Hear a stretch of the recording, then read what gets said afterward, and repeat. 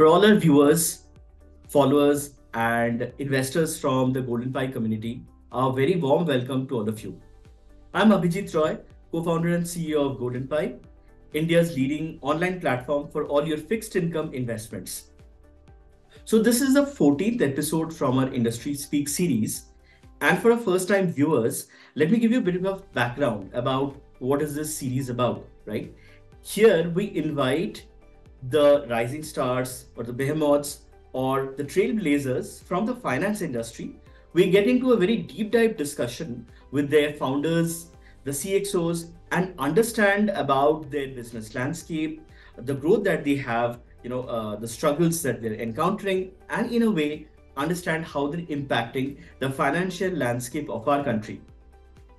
For our repeat viewers, you'll realize that in this episode, we are back for the second time, right, with an NBFC. And simply because of the reason, it's a very rare occasion. This is the first time we are back with the same NBFC in an episode. And the reason behind this is this NBFC actually has been growing at a mind-boggling pace since the last time we did an episode. It's disrupting the NBFC landscape with cutting-edge technology, right? And it is spearheaded by none other than the OG of our startup ecosystem, Mr. Sachin Bansal. Ladies and gentlemen, we are back on this episode with Navi Finserv, our favorite organization or favorite institution of discussion. Today with us, we have Mr. Shobhit Agarwal, who is the head of lending and borrowing at Navi. Shobhit has got a very rich industry experience of over 15 years in pure financial space. And, he has worked across corporate banking, acquisitions, private equity, to name a few. Prior to Navi, Shobhit headed leadership positions in organizations such as Standard Chartered Bank and Deutsche Bank. Shobhit, a very warm welcome to you in this episode. Thanks, Abhijit, for the kind introduction, and it's always a pleasure to be back on GoldenPi's, conference. Our viewers would be looking forward to learning more about, Navi and how the, growth landscape has been for this institution, and just a little bit of interesting trivia for our viewers, right? This episode is also going to give you a lot of key information which helps you in your investment possibilities, Navi. We'll get to that slightly later during the discussions, right? So let's begin. Shobhit. Sure, Abhijit. Let's start. The last time we had a very deep dive discussion with Sachin and you, I remember some of the top level metrics, right? Which was very impressive about the company. I think it was 7,600 crores of AUM at that point of time. 1 million loans already disbursed, 0.3% of net NPA, one of the lowest delinquencies in the whole industry. You also had got a credit upgrade at that point of time from CRISIL to a stable rating, right? And you were disrupting the NBFC landscape with technology which was being used, to process data and mine data. In other industries, you were the pioneers, as far as I remember, to bring it into the NBFC landscape, right? That was a very impressive story. But we are back here to hear all the more, impressive stuff that Navi has done, right? So how has Navi transformed, or moved ahead from that stage to today as we speak? If you could shed some light on this. Sure, Abhijit. Just before I start, the gap between our first two public issuances was around 14 months, and now the third one is coming within a gap of 8 months. So we are able to reduce the time between two subsequent issuances, but still we have a lot to talk about in terms of our progress. Our AUM crossed 10,000 crore on a managed basis in December. So that's a healthy growth from the last time we met. Our net NPAs are around 0.35%, and it's kind of maintained at the same level. This is a result of prudent risk management, solid underwriting, and carrying enough provisions in our balance sheet. A significant event that has happened at Navi Group's end is the sale of our microfinance business. Navi Group was holding 100% in Chaitanya. 75% of it was held by Navi Finserv and 25% by its parent company. So we completely exited that business on a cash deal basis, and we received 1,500 odd crore cash at a group level, and 75% of it came in Navi Finserv. So this has really boosted our capital adequacy. It has brought our debt equity ratio to 2.2x, and increased our net worth to 2,800 crore plus. So this gives us enough ammunition in this current market to grow and capture more of market share.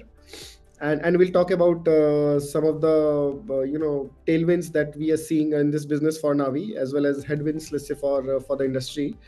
And yeah, so as we speak, our AUM stands at 10,000 crore plus. Profitability is intact. In fact, it got a big boost from sale of Chaitanya. We have 600 crore plus net profit for the first 9 months of this financial year. Debt equity is very low at 2.2x, and net NPA is around 0.36 percentage. So all in all, business has been fantastic. Understandably so. The statistics speak for themselves. Now, if we have to understand from this top level perspective to the operating business of Navi, at least for the first time viewers, and also to jog the memory of the repeat viewers and investors, right? We would want to know the operating model of Navi. I mean, from a very top level perspective, like how do you source funds? Then how do you source the buyers, the borrowers, sorry, and then how do you do the credit assessment for them, then the disbursal process, and then collection of the interest payments and the principal post maturity of the loans, right? I mean, how is this whole process constructed, and maybe some key metrics around this for the benefit of our viewers. Sure, Abhijit. Abhijit, any lending business is built around five basic pillars. Number one, sourcing. How do you source customers? Some institutions will have branches, capex, and some like us will have app. Then second pillar is underwriting. That when customers walk into your area, how do you underwrite them? How do you approve? How do you reject customers? Third is how do you fund this business? How do you raise equity capital? How do you raise debt capital? Fourth is collections. This is a business where you make money when you collect your last two EMIs, and collection is probably the most important thing out of the four things. And fifth is the risk management in overall way you conduct yourself. Either it's asset liability management, or it's solvency, or it's liquidity, and overall credit risk management. So if I talk about a little bit in detail, Navi has now reduced its dependence on giants like Google and Facebook to acquire customers. Today, majority of our fresh business is coming on an organic basis, and we have also started cross-selling at a large scale to customers coming onto Navi app for our other products. That has reduced our customer acquisition cost significantly at a group level and at NFS level. So that's on the sourcing part. Underwriting is going pretty strong. We have been pretty selective about the credit that we roll out, especially in a segment which is new to credit, or let's say less than 50,000 ticket size, which is deemed to be riskier in the current environment. And given whatever is happening in the industry, we have an influx of traffic or customers which allows us to be more selective about who we give loan to and still maintain the growth. On the funding side, we are seeing a huge tailwinds. We are seeing that a lot of our partners prefer to fund Navi or partner with Navi because there is a flight towards quality. Smaller players are finding it difficult to raise money at competitive rates, and this is giving advantage to us. And it's a classic situation where strong players get stronger if you behave properly. On the collection side, we are going through a major transformation phase where we are setting up our own field collection infrastructure. I think which Sachin talked about in the last discussion as well. We made great deal of progress there. Almost 25% of our AUM on field gets collected by in-house agents, and plan is to increase the rollout over next 6 to 12 months time. And overall risk management has been pretty fine. As I said, we are running on very high capital adequacy, low debt equity, high positive management on the ALM side, and overall risk management has been pretty robust. And it's also driven by RBI as well, directly indirectly, given the importance of it in any lending business, particularly unsecured lending in current times. So yeah, we have made progress on all these 5 parameters in last 6-7 months on a significant basis. Understood. So just to recap, you laid out very nicely the overall construct of an NBFC business. One was, I think you mentioned, sourcing of borrowers, underwriting them, understanding whether they are worthy of being given a loan or not. Then you mentioned about how to source funds to lend to them.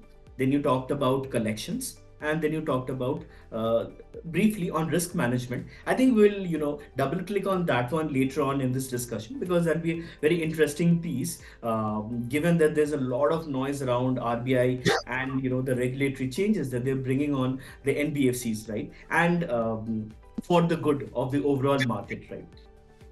um, you know uh, Business has grown significantly for Navi, and 10,000 crores of AUM is what milestone you have hit in December, right?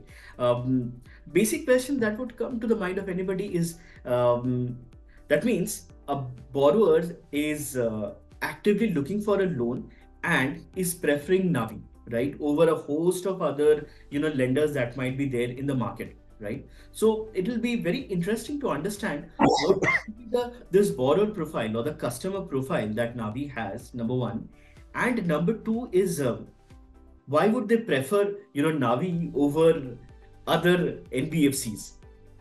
Sure. It's a very, it's a question which we get quite often. So the best part is that Navi's customer profile has remained consistent. Either it was 2,000 crore AUM or 7,000 or 10,000 crore AUM today. 100% of our customers would have bank account because we do penny drop, and the bank distribution of our customer would represent the country's bank account distribution. For example, if SBI Bank has 25% market share, then within our customer base, 25% of these guys will have a bank account with SBI. More than 70% of our customers would have active credit card, which means that they would have an option to take loan from banks if they want. 90% of our customers are CIBIL score 725 plus, which is a prime category. Around 1% is new to credit, and 90% of our customers are 25 to 40 years of age, which is a young population. 70% of our customers would be outside top 10 cities. So basically, we are catering to urban, semi-urban, young, middle-class population. Two-thirds of our customers would be lying in a middle income bracket, which is, let's say, household income between 5 lakhs to 15 lakhs. And these are digital savvy customers. So that profile has remained consistent as we have grown our AUM, which talks about the gating criteria that we have, on the underwriting side. So why do customers prefer Navi? It's a simple thing. The reason why we are finding that product market fit is that customers in this new age prefer simple ways to get things done. Today, so many customers use Swiggy, Zomato, because it's just way too simple, to cater to their daily requirement. Customers can take loans in 4 to 5 minutes when they come to Navi without talking to anyone, without uploading any paper document. So we cut through barriers of language, hesitation, physical movement. So all those things help. And then Navi is a low cost lender in let's say in the fintech world. We don't charge processing fees as of now. We don't have foreclosure charges. We don't attach insurance. So the landed cost is extremely economical for our customers. And that shows why we are able to convert so many bank customers for our portfolio. So these are the broad reasons, low landed cost, convenience, basically high value for money, because of which we are able to do business at scale. Got it.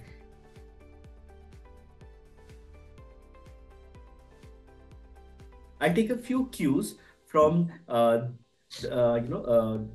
picture that you put it as to why customers prefer Navi, to take their loans. One important thing which you mentioned, I think it would be straight understanding for anybody that without interfacing with anybody, a borrower can, an eligible borrower can get a loan disbursed in 4 to 5 minutes through the tech stack that you have, right? More on that later. But just going back, to one point that you mentioned before, 25% of your AUM collection actually happens via the field agents, right? And we understand that collection, like you rightly mentioned, is one of the key pieces of running the business effectively and profitably, right? So how are you managing this, this whole collection game? And are there any risks which you have cleverly mitigated using technology, using superior process and controls? Yes, Abhijit. So see, everybody knows that collection is extremely important. But when all your money is into this business, then you think differently, right? When all your money is the risk capital, then you think differently, and that's how Sachin thinks about this business day in and day night. So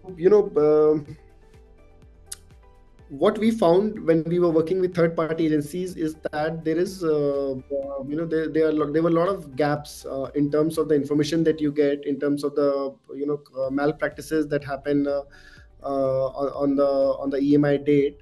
And with this whole thought process, we decided to roll out our own agents, and the results were very surprising for us. It was cost effective for us, and they were showing better collection efficiency in the field. So Navi is a wonderful case of a very good mix of digital as well as field presence when it comes to personal loans or unsecured lending. We use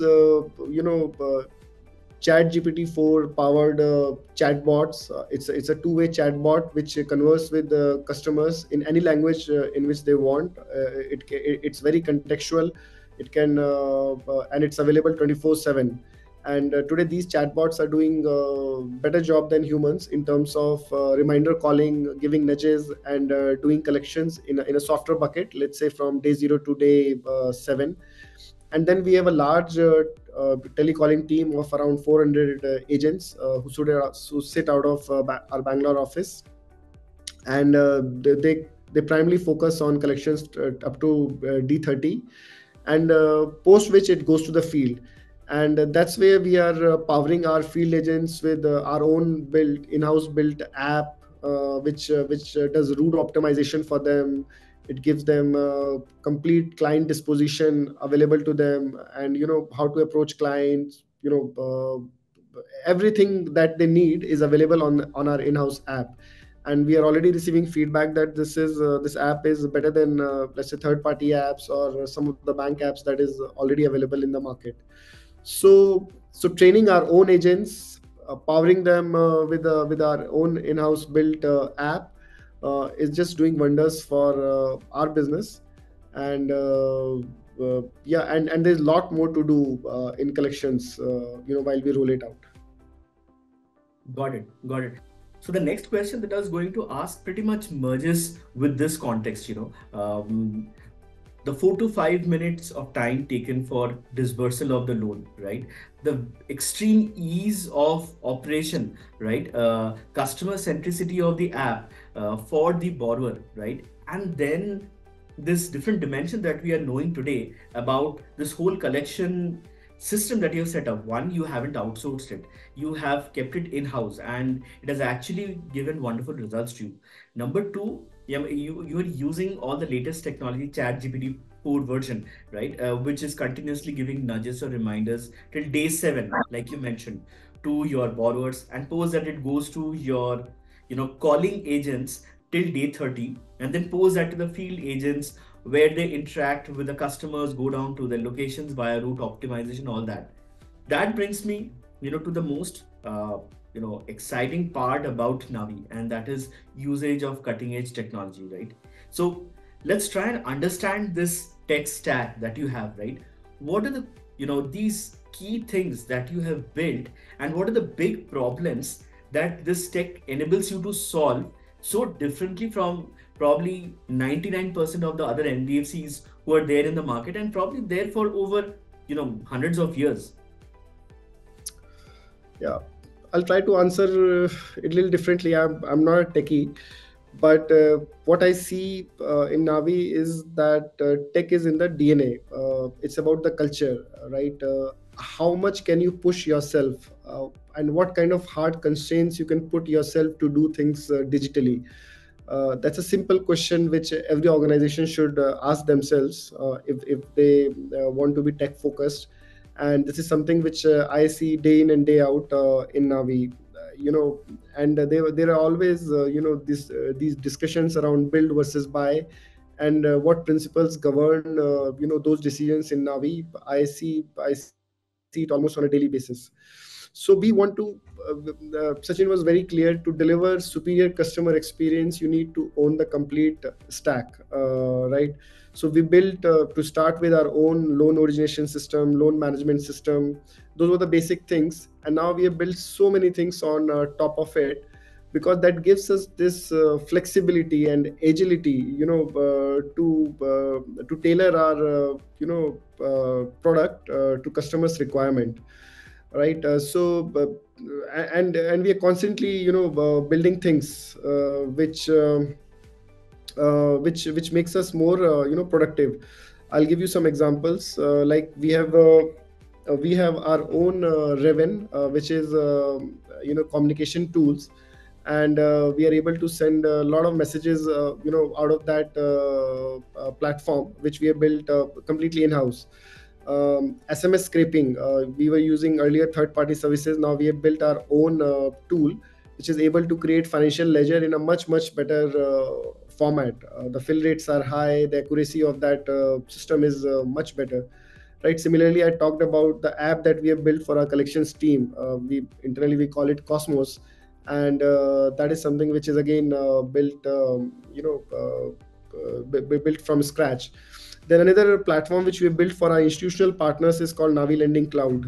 This is where they can log in and they can select the pool that they want to buy from us.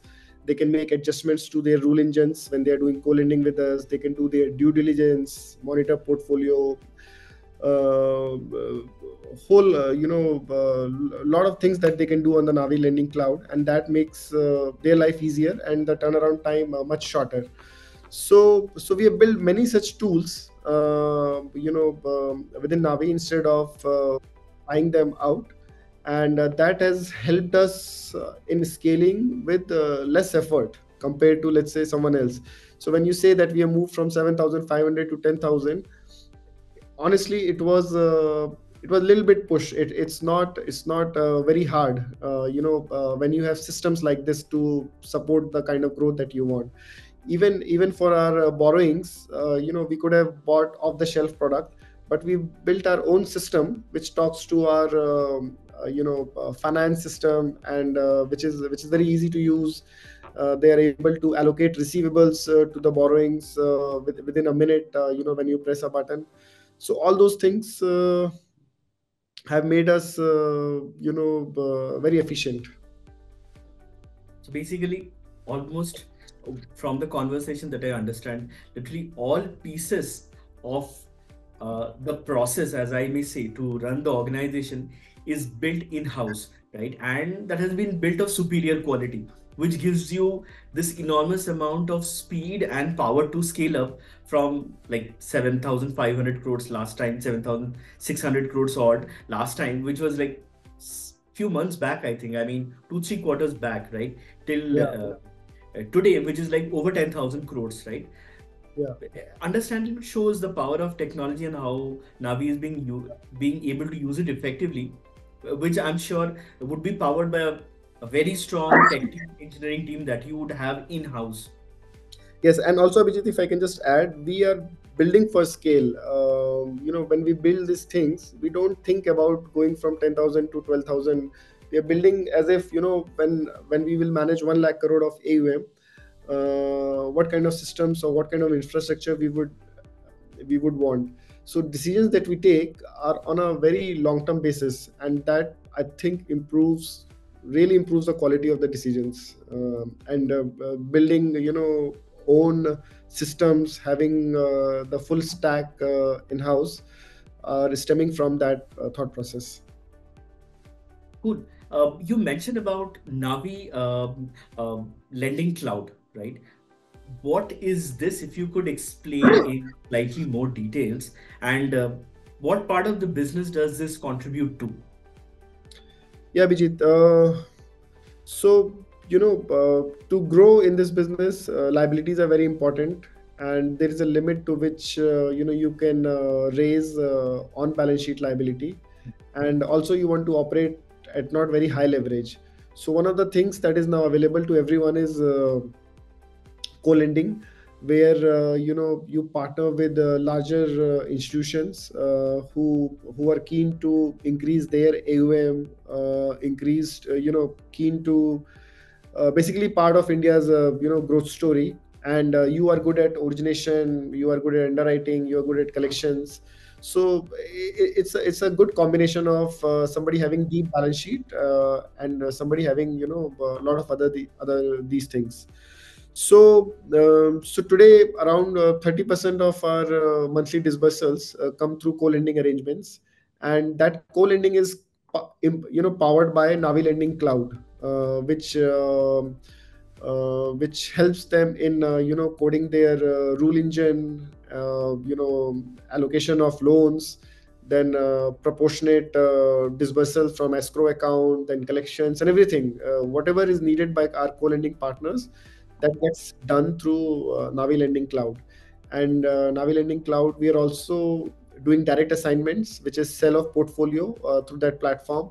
And now we have started recently doing 180 DPD sale of portfolio to ARCs, and that is also powered by Navi Lending Cloud. It just helps in the due diligence, monitoring of the portfolio, and a lot of other things in a very efficient manner. Understood. A lot of technical terms used over there, but what I understand is it powers your co-lending business. So Yes, somebody who wants to co-lend with you, be it another NBFC or another bank, they would use your this lending cloud platform, select the set of buyers, the portfolio that they would want to, go into, use their own due diligence and put in their funds along with you, right? At the exactly. same time, if they want to buy off some portfolio of your books, that's also something they can actually pick and choose from there.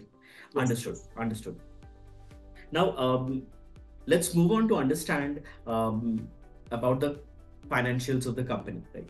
For our viewers, can you share about the financials of Navi, how it stands as of now? Like revenue and PAT would be, the main things to look at. And then you have already spoken about an net NPA, which is around 0.35%, right? So, yeah, if you can share around these two parameters of revenue and PAT. Sure, Abhijit. Um, if we look at the P&L, 9 months revenue is around 1,200 crores. Last year, full year revenue was around 1,100 crores. So if we assume that the growth is going to be consistent, then we are looking at closing the year with 1,400 crore of revenue. That's around 30-35% jump from previous year. This year we have a PAT of around 620 crores for the first 9 months. It includes one-time profit from sale of Chaitanya, and if you remove that, then we have operational profit after tax of around 85 crores. This is also better than last year number, and we are very confident that we will close the full year with a very high operational profit after tax number as well. And of course, sale one-time profit from sale of Chaitanya is a cherry on top. Our debt equity has reduced because of Chaitanya's cash, and it's now at 2.2x. So we are it's an under levered balance sheet. RBI has increased risk weights for unsecured lending in the month of November, and after that, also our capital adequacy stands very high at 27%. So it's a very healthy balance sheet, a very strong balance sheet, which is also attracting a lot of debt capital, because not too many players have those kind of improved numbers after November. And operationally, we are doing obviously better quarter on quarter.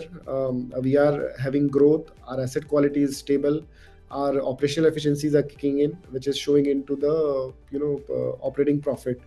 So all in all, we are in a good spot, and but focus is on risk management and making sure that the asset quality keeps improving from here, because market can get tougher. Got it. Got it. So, just to recap what you mentioned around the financials for our viewers, the projected revenue collection end of this financial year FY24 would be around 1,500 crores, a jump of around 35% from that of the last FY. And you have a PAT of around 620 crores, where some amount of contribution has come in from the sale of Chaitanya. Yes. Your debt to equity ratio stands at 2.2x, which I believe is way lower than what is actually can be done. I mean, you are much under leveraged over here. You can actually raise way more debt than than what you have, which means the possibilities of scaling, right, and increasing the AUM is tremendous over there. And I think you also mentioned your capital adequacy ratio stands at 27, 28, Yeah. 27%, right? Yeah, and And net as worth per is RBI guidelines, it is 15% is what is to be maintained. You have maintained way more than that, right? yeah. So overall, in very good financial, position. But that might be a very interesting lesson for a lot of our viewers over here, and even for entities who are wanting to start up an NBFC business, or any business for that fact, right? What would be the top 2 or 3 key levers that you have moved correctly, which has helped you in maintaining and building up these financials in such a good shape? So capital adequacy, debt equity, net worth, it's a direct function of the strategic decision that we have taken to divest Chaitanya 3 quarters back, and it fructified in the month of November. It was a strategic decision because we wanted to concentrate on digital play, and And they were a Chaitanya. more of a physical play. They were more of manual, Yeah, dispersal and collections. exactly. So a lot of balance sheet strength is stemming from that fact, and operational improvement is so see we operational leverage is kicking in as we are scaling up. Our AUM has grown from whatever 6,000 to now 10,000 crores. So that is helping us in optimizing on our fixed cost. Then, as I said, we are very selective about our credit offtake, and our approval rates we have reduced in last 3-4 months, and that is keeping the quality pristine for the portfolio. And then our customer acquisition cost has dropped significantly because of repeat share increasing in our customer base. Second, we have gotten efficient in terms of how do we acquire customers. We have reduced our reliance on Google and Facebook, and of course there are tailwinds. We have had some large players who are not originating now loans in this category, and also there is crackdown of illegal lending apps, which is also kind of reducing the supply of capital. Plus RBI's action on risk weightage and all those things have certainly reduced supply of capital in the market to this segment, and this is bringing in more customers because demand is intact to our shop. Right. And that's playing out well. So from here going forward, our eyes focus is on credit. If we can keep that consistent, or we can better that, then we will make lot more money, and business will get more efficient.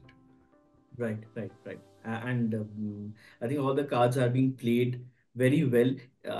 One key learning for me over here is one, that strategic decision, that like which you mentioned in one of my in response to my earlier questions, that running a technology driven business is in the DNA of the company, right? And you have stayed true to that with taking the action of letting go of Chaitanya, because the DNA of that company was more into physical mode of operation, and you're totally digital. So I mean, I think that's a very deep learning for anybody. It's basically walking the talk for a particular company, that we are digital. And yes, we believe it by taking this hard decision, right, to actually let go of a portion of an entity which was not digital, right? So great on that. Now let's move on to the most interesting part of the discussion, which I believe all of our viewers are actually waiting to hear. So Navi is going for his next NCD IPO issuance, which starts from 26th of February, which is next Monday. So the question to you, Shobhit, is how much money is Navi raising over here, and what will this be used for? Yes, Abhijit. This is our third issuance, and this time, so I'll tell you, in the second issuance, we received 380 crore subscription on day one, and the whole issue, including green shoe, was subscribed in 4 days' time. There was tremendous response, and bulk of the money, two-thirds of the money, came from HNI retail category and in the longer tenor buckets. So we decided that one and only, that we will bring our third issuance quickly, and this is the earliest that we could manage in 7-8 months time, and we promise that next time it will be even shorter. And this time we have tried to push the envelope. It's a slightly bigger issuance. It's a 300 crore base plus 300 crore green shoe. These are secured, non-convertible, redeemable debentures Okay. we're offering. And and we will talk about the structure or the structure of this issuance also in some time. Sure. And what is the highest rate that an investor can get in over here in this issue? Sure. So Abhijit, it has five options, three Okay. tenor options: 18 months, 27 months, and 36 months. Okay. 18 months has a monthly coupon, and 27 and 36 months have a monthly coupon as well as annual coupon. Okay. Right. Uh, so the lowest interest rate that you can get is around 10.47 percentage in terms of yield, and the highest, this is obviously in the 18-month bucket, and the highest that you can get is around 11.19 percentage. This is in the 27th month bucket. These bonds will be listed on both exchanges, and you can trade. There is decent liquidity in the paper, and and everything else is same. The structure is issue structure is exactly similar to last time. Got it. Got it. I think it's a very, very simple structure, easy to understand, easy to invest. For our viewers, I'll just summarize. So Navi is raising 300 overall. The attempt is to raise 600 crores, of which 300 crores is the base issue option, and the remaining 300 crores is in the green shoe option. And retail investors can invest as low as 10,000 completely digitally through the UPI route, right? Three tenures are there: 18 months, 27 months, and 36 months. 18 months has got monthly payout option. 27 months and 36 have got monthly and annual payout options, right? Very simple to understand. Yeah. the lowest that you get over here is 10.47% from that 18 months tenure, right? Which, according to my understanding, is pretty much on the higher side. And the highest that you can get is 11.19 percentage, right? And there are other interest returns in between of the various other combinations that's there. And what is the credit rating for this paper? Credit rating is A stable by CRISIL. This is the rating. This is the same rating that was there in the last issuance as well. Some 7 months odd, yeah. It's seven Yes. months, 7, 8 months back. Yeah, yeah. Okay. So the credit rating is A plus stable, A stable. rate A stable. So the Yes. credit rating is A stable by CRISIL. Yeah, and like I mentioned, it's opening on 26th of February, next Monday, open to retail, and I'm sure you'll see tremendous amount of interest from the market participants over here, from retail, HNI, QIB, and institutions. Yeah, let's hope so. No matter how much you prepare for it, there will always be butterflies on the opening day. Absolutely, absolutely. It never changes. It's always that feeling always persists. Yeah. Is there any option of an early closure over here in this? Yes. Yeah. Issuer always reserves right to close it earlier by giving 1 day notice. So depending on the response, on the subscription figures on the retail HNI side, we will take a call. Right, right. So, viewers, the early closure option means that if a company is able to raise the requisite amount that they're looking for, right, in a period shorter than what they had initially thought of keeping it open, then the company reserves the right with 1 day's notice to close off the issue. I think this is exactly what happened last time also, right? I mean, within 4 days, it was beyond your amount that we're looking to raise, so you had to go for an early closure. So one cue for interested investors is to go ahead as soon as possible, lest subscription completely is filled up and it's closed. Yeah. So I think this is the last question from my side, more of a futuristic global question and closure question, and that is, what is the vision for Navi going ahead, right? Not at the operational level, not at the strategic level, but at the vision level, right? Are you going to expand into new geographies? Are you going to open up, new verticals of business, or are you going to transform into, an even bigger entity with, with more power, under your belt? How is it? So, Abhijit, Navi is already a pan-India player, right? And India is where we will probably, focus or concentrate for next 2 decades. Vision is simple: to make financial services simple, affordable, and accessible to 1 billion Indians, and to cater to their requirements. We started with lending business, which is the most scaled up. We have personal loan, housing loan. We have our own AMC, health insurance, and now we are going to launch UPI payments. So slowly, we are covering this range. UPI payments cater to customers' requirement on a daily basis, and there is a home loan which has a life cycle of 20 years.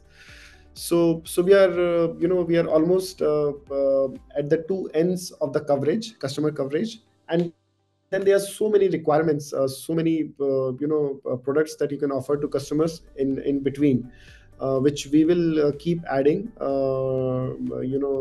as we grow, and yeah, we want to offer, uh, you know. Everything in very simple terms to our customers at lower cost, basically working without intermediaries, making it simple, decluttered, without jargons and all those things.